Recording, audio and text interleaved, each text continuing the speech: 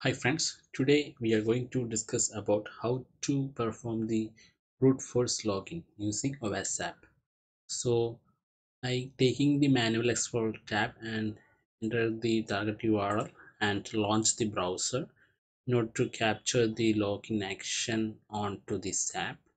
And now the application is loaded, and click on login and choose the user type and enter some password, maybe correct or not. Okay, and I captured the request and responses over this app. Then check the response and request.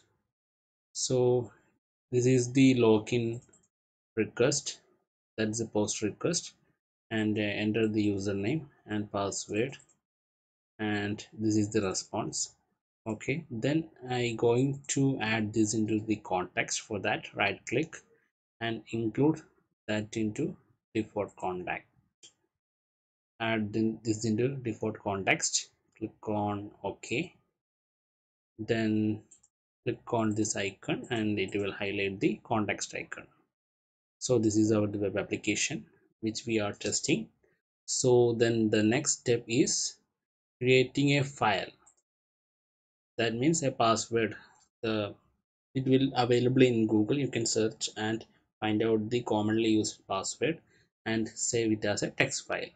After that, check the request of login, and you can see here this is the value of password.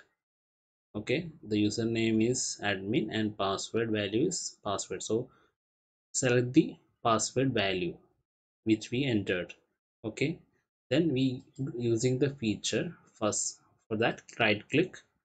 After selecting the password value, click on right click and click on first. Here we are value changing, that is different payloads will be applied here.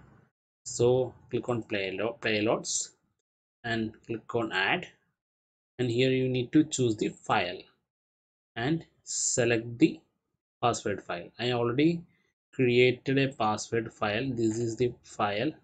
I saved the text file as password, and here I giving a commonly used password. Okay, and I will assign this in here and choose the folder where you saved, and it's saved. Enter this, and this is the file name, and open. Okay, so the payloads preview, you can see the save the passwords which are available under the file text file. Okay, then click on add button and okay, then start the fuzzer.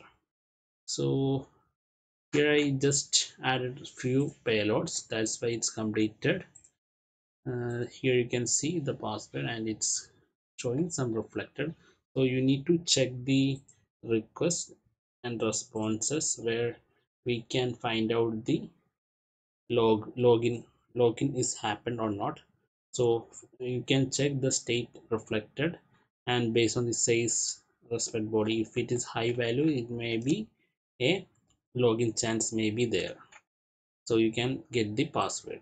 Okay, so likely you can perform the brute force attack on your login page using this first mechanism or feature. So how to prevent this? You can set a captcha for the login screen, or you can set the 2FA, or you can set the strong password policy, so you can we can avoid this type of attacks that are the brute force attacks. So if you like my video, please like and share, and we can see in another section. Till then, bye and thank you and happy testing.